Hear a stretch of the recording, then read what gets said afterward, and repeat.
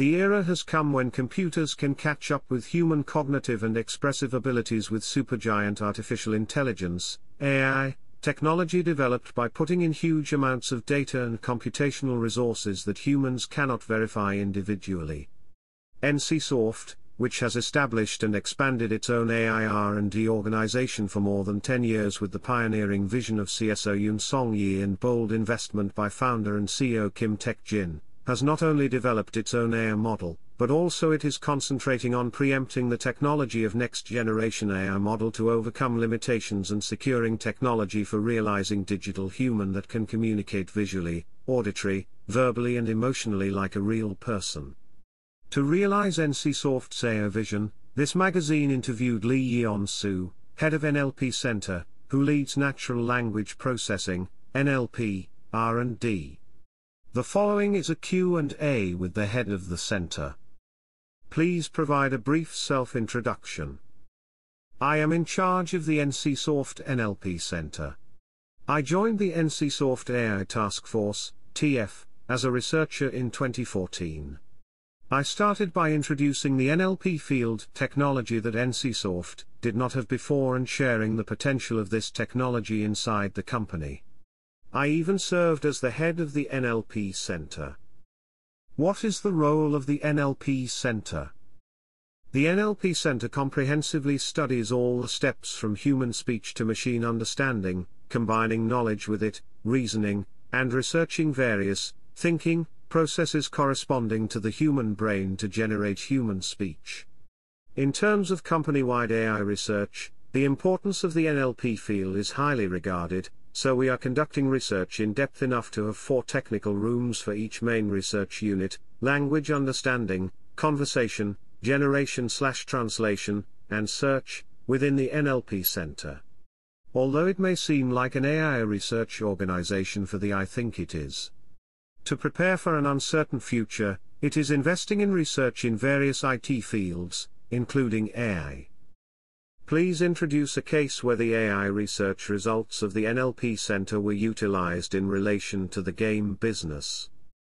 We provided a dialogue AI translation function so that multiple access online role-playing game, MMORPG, users can communicate with users from other countries when chatting in real time. In an MMORPG that flows based on communities such as clan, party, and guild, dialogue is war. It is in charge of conducting battles, delivering instructions, and distributing goods. Thanks to this, Korean and Taiwanese users can participate in the same clan in a game such as Lineage W. The game result report can be viewed in the baseball simulation game H3. Our technology was also used to automatically create and analyze the contents of internal and external bulletin boards for each game service. Since most games to be released in the future are oriented to the global market, the proportion of related work is also increasing. We are developing an AI translation function to help communicate with publishers, distributors. Are there any cases where the center AI technology was applied to non-game businesses or used to collaborate with outsiders? This is a new business that uses AI technology secured from the beginning of the study before games. NLP technology was used a lot in Page, the #1 baseball information service app. Game summary, result review, and various baseballs provided in the app. It was intensively applied to create a news feed that summarizes news and operates an AI chatbot that shares baseball-related information in the chat window for each club.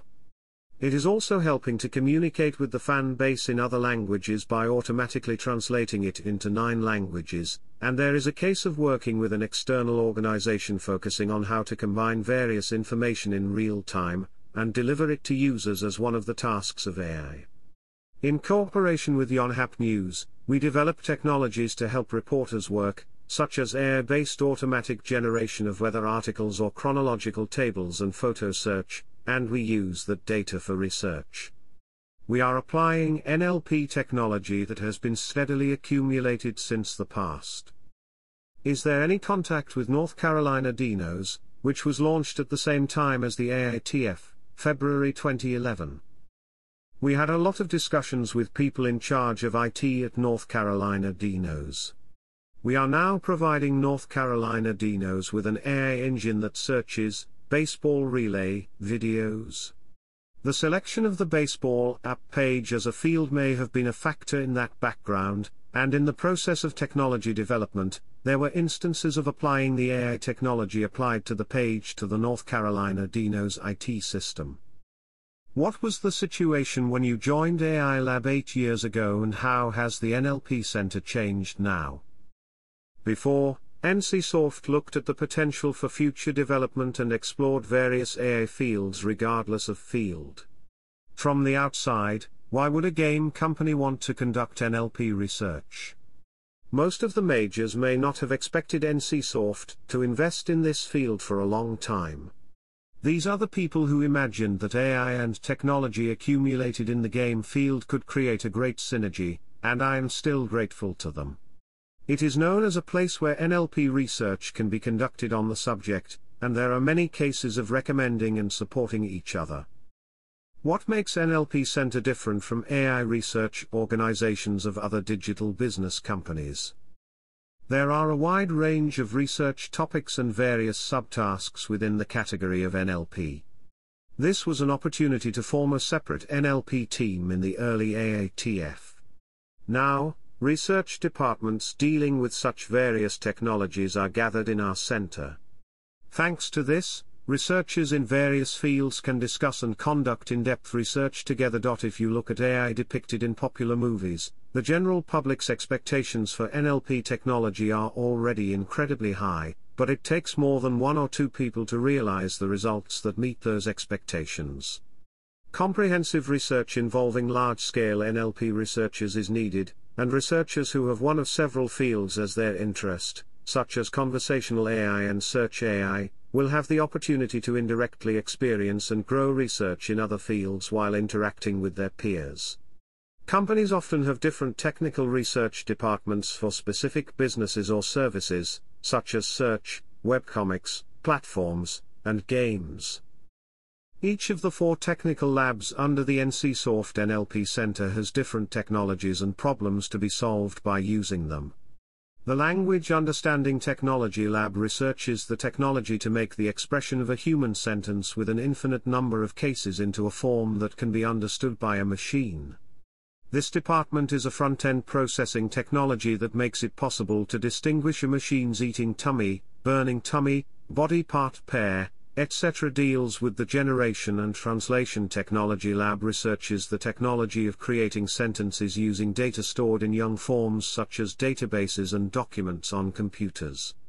The generative technology that creates the Korean language expression as intended and the translation that creates the given content in another language fluently without omitting information were similar in the problem to be solved, so they were grouped into one department. The Search Technology Lab researches search engine technology that accurately finds sentences and paragraphs according to user intentions input in natural language in real-time generated information or big data. Lastly, the Conversation Technology Lab is conducting research to create a conversational AI engine that communicates with people by synthesizing the element technologies studied in the other 3 technical rooms.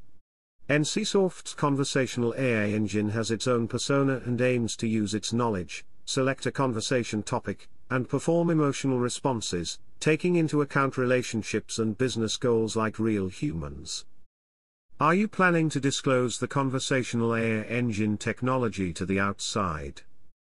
The Baseball Information App page is equipped with a conversational AI function page talk, and we plan to apply an enhanced conversational AI engine to the service. It is an AI engine that naturally communicates with people, and the conversational AI engine developed by the Conversation Technology Lab will be installed. In the center, a Conversation AITF organization that conducts multimodal AI research is also created to support richer conversations. How are you approaching research in the field of multimodal AI that handles text, photos, voice, and video at the same time? We have been focusing on the problems that need to be solved at the NLP Center and AI Center level, but recently, we are conducting a lot of research that combines visual, auditory, and linguistic intelligence while promoting a large project called Digital Human. If you listen to the sound, you can increase the recognition accuracy rather than relying on a single piece of information. When you understand what a person is saying, if you see the expression and listen to the sound together, you can know the content and emotion more accurately. With that in mind, I am creating a model that combines multiple intelligences. I am developing a multimodal AI that can recognize users' emotions, or understand the surrounding situation by accepting various information in the recognition stage. Speak semantically pleasing sentences in the expression stage as well.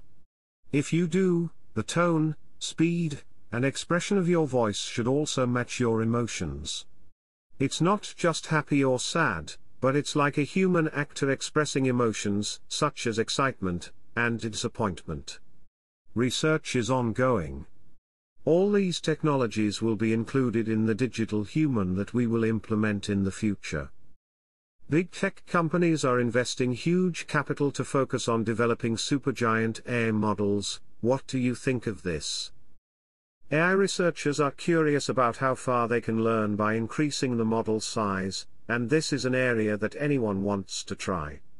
On the other hand, even if researchers do not necessarily develop it, there are limits to increasing AI performance by increasing the size and amount of data. Although we are making large-scale AI models, we are aiming to develop a next-generation model that overcomes the limitations rather than competing with the existing supergiant AI models. There are also cases where human bias embedded in the data collected for learning, which is difficult to verify, enters the AI model and creates an AI ethics problem. Academic researchers around the world are working on the next model that overcomes these limitations, and we are approaching it that way. Please tell us about the future NLP Center operation goals and research direction. Currently, I am doing a lot of research on AI in the field of NLP for the development of major technologies such as translation and search and for digital human projects. From the beginning of the organization's establishment, we have maintained a vision for natural language communication technology combined with knowledge. We have a vision for R&D and products that apply and advanced technologies that can be practically used at any time while creating the technology necessary to realize a machine that can communicate freely. AI technology is already used in various industries beyond R&D. We are also looking forward to helping to increase the level of productivity or final products in new business areas of games and other companies. At the NLP Center level, we will continue to strengthen multimodal AI research combined with other fields in the AI field. It seems that it was not easy to predict and invest in the importance of the AI field from 10 years ago. Is there an opportunity? The early members of NCSoft AATF were people who jointly developed the platform-type AI chatbot 1mm developed by SK Telecom from 2006 to 2007 together with CSO Yeon-soo. The development of 1mm iPhone AI Assistant was promoted as a platform that makes life more convenient and provides commercial services through natural communication between mobile devices and users like Siri. And CEO Tech Jin Kim had a vision for AI before, but immediately after the bold decision to invest intensively for full-scale research, a deep learning thesis was published in the very early stages, and there is a high expectation among researchers that it will now be able to overcome the AI winter. It's starting to take shape. I think the timing is right. Center Director Lee Yeon-soo joined NCSoft's AI Lab in August 2014 after completing his bachelor's degree in computer science and master's and doctoral courses in computer science, natural language processing, at Korea University. While NCSoft is expanding the size of this organization, he has served as the NLP Lab Language Team Leader, NLP Center Language AI Lab Director, and NLP Center Director since June this year. Steering Committee member of the Language Engineering Research Society, in charge of industry advice for the establishment of language resource construction plans at the National Institute of the Korean Language, Advisory Committee on the AI Learning Data Construction Project of the Korea Intelligent Information Society Agency, Advisory Committee on the Korean Language Corpus Construction Project of the National Institute of the Korean Language, operation of the Yeon-soo University AI Language Ability Evaluation System and Corpus Maintenance Project. He also served as an advisory member and the 7th Korea Meteorological Administration Air Policy Advisory Board. Why did you choose to major in computer science and NLP? At first, I really liked basic science such as bioengineering and physics, but when I entered university, the Windows operating system came out and hardware and software technology developed rapidly. Finally, I chose computer science as my major. After graduating from undergraduate school, I worked for an SI company and made various software used by companies, but I felt that there are many deterministic things such as coding something and something is realized. I went to graduate school to learn more about the world, and I chose NLP because I wanted to try a relatively lesser-known field than a mature operating system or database. What decisions do you think you made the best in relation to your career and what worries you these days?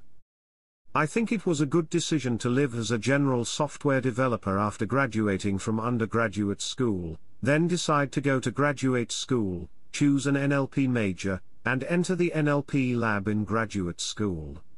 I want to see myself as a researcher and enjoy taking on challenges in areas I am not familiar with. If it is a business concern, I need more competency as an R&D head than I have been given a role as a researcher, so I wonder if my competency is sufficient in this regard or if it is suitable for my aptitude. There are times when I feel like this. It would be nice to do both roles well, but it is not an easy part. What are your future goals in life? I was given a research assignment called Digital Human, which is different from the AI chatbots I've encountered in NLP research so far in that it has to consider parts such as facial expressions. Although the technology is not yet perfected, the more you try to increase the realism of the results, the more uncomfortable the valley is. Uncanny valley can have the opposite effect. I want to reach a point where people are worried about whether or not people will actually like it, and I want to solve it technically. As an NLP researcher, this is an area I want to reach in 5 to 6 years. Is there a person you admire and a saying that you use as an indicator of your life? I admire people who continued their research activities while overcoming the difficulties of themselves and their surroundings, and I like a person like Einstein from that perspective. Except for parts like his private life, as a researcher. One of his famous photos is the elderly figure. But it shows that he grew old and continued his research activities until he got old. He can't accept quantum mechanics like this, when he argues with physicist Niels Bohr, who proposed the mainstream Copenhagen interpretation, and he knows how to admit his mistakes. That seems to inspire researchers a lot, and I often think of what he said, a person who never made a mistake never tried anything new. There are many cases where solving is not possible when trying a new challenge. While trying various methods at first, the results of research for months to a year are not used, and sometimes mistakes are revealed later. It's a common occurrence among researchers, but if you take this seriously, you can't continue. Even if you make a mistake, you have to keep trying, and I tell other researchers this. Recommend a book to read to a colleague or junior female scientist. There is a novel book called Almond Among the must-read for teenagers, and I recently read it to have a conversation with my teenage son. It is a good book to understand humans. This is the content of the process. Even though it is clumsy at first, it changes under the influence of the people around. The book does not ultimately become the same as ordinary people, but I want to say that interacting with and empathizing with people makes people live. I've heard that I'm busy, but I often wonder if my child is growing up well. Children are growing up in a state of lack. Adults tend to expect the finished look. There is a scene where grandmother and mother teach, this character has an extreme illness, but I am also a human being who lacks in these areas, and I thought it would be meaningful to live by giving and receiving help while people acknowledged these shortcomings. As a mother, I wanted my son to feel the same way. What difficulties do you feel as a woman and an entrepreneur, and what you want from the government?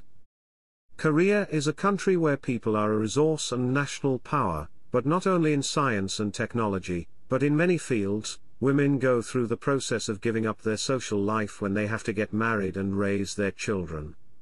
There are things that you can and cannot do with your innate talent in a highly competitive area when you are doing it.